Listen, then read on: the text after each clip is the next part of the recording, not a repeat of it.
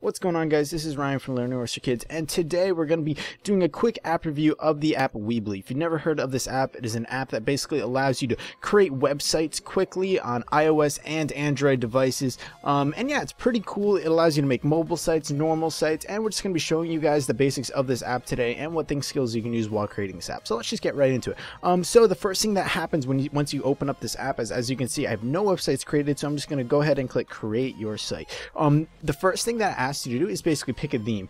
This you can change later, so don't worry about it too much, but you can browse through some of them all. They're categorized by like online store, business, portfolio, personal, events, etc. We'll just pick maybe something like personal right now. Like I said, you can change it later, so it's good to kind of browse through them, be a little flexible, and kind of play around a little bit before you solidify your entire website. So we're just going to pick a random one. I'm thinking maybe this one right here called Capturing Moments Paper or something. Not really sure what it is. We'll look into it and add some stuff. So once you pick your theme, it throws you to this screen right here, which it allows you to either publish your site, see your stats, unlock more features, etc. It's basically places that you can see how your website's doing, publish it, unlock special features to promote it, like for search engines and stuff like that. But the first thing you're going to want to do is go to the top right and click Edit Site. Once you click Edit Site, this is the main editor of your entire website.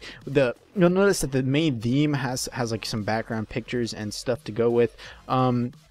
But what you really want to start doing is right when you open up your theme is at the top there's a little plus button. You're just going to want to click on it and click Build. From here you can add all different things. I have some pictures of my little hamster type creatures on my iPad, so I'm thinking I'll drag a title, so you can basically hold on any one of these elements, drag it, put it anywhere. I'll put a title right at the top and title it I don't know, something simple, maybe My Pets or something. We'll say this is basically a page to showcase my pets or something. So now there's a title at the top. You can edit it in all different types of ways, but we're just kind of showing the real basics today. As well as you can add pictures and stuff like this. See how it says drag elements here? So it's basically sections that I can add stuff. If I wanted, you can add, as you can see, slide shows pictures, all different types of things. We'll just add a picture. Why not? Add a little picture of my little Daegu hamster smiling.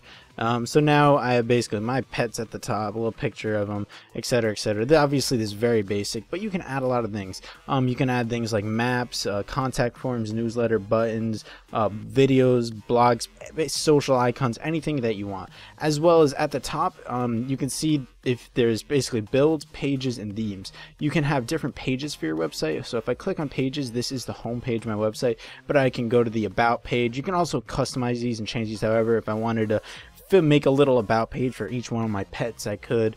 If I wanted to go back to pages and then click on contact, if let's just saying I was breeding pets and I wanted to sell them or basically find them homes, I could put a contact area so people can basically find me on social media, add some social media buttons. Let's drag the social media icon thing to the contact me page, or add my email, etc. See through here I can add all different types of things like Facebooks and stuff.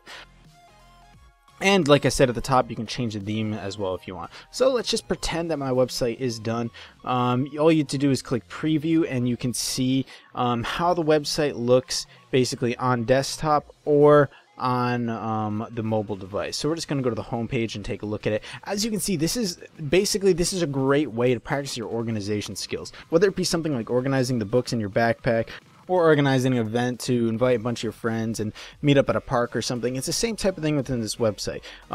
Your website, you could use it for any type of thing, whether you want it to be business or just kind of a gallery. You can organize it with your pictures, you can organize it with videos, blog posts, whatever you want, and basically keep editing it till it's exactly how you want it. So if I click on the mobile button at the top, I can see how it would look on a phone or any type of mobile device, or I can see how it would look on our desktop, as well as you can click the top left to change the pages to see how each page would look like. As you can see, a lot of these pages aren't empty because they really didn't edit it too much, but yeah, that's the basics. So once you're done, you can click preview and then you can click publish at the top left. From here you can search for your own domain name or connect your own, meaning that if I own the domain name ryanpets.com. I could connect it, or I could search for one using this app. So it's extremely simple to create your own website using this app. You should definitely try it out. If you've never made a website, if you want a simple platform to kind of put your things out in the world and sort of the internet, it's a nice place to start in a very comfortable, relaxing environment. Hope you guys learned a little bit today, and try out the app Weebly if you're interested in setting up your own website. Bye.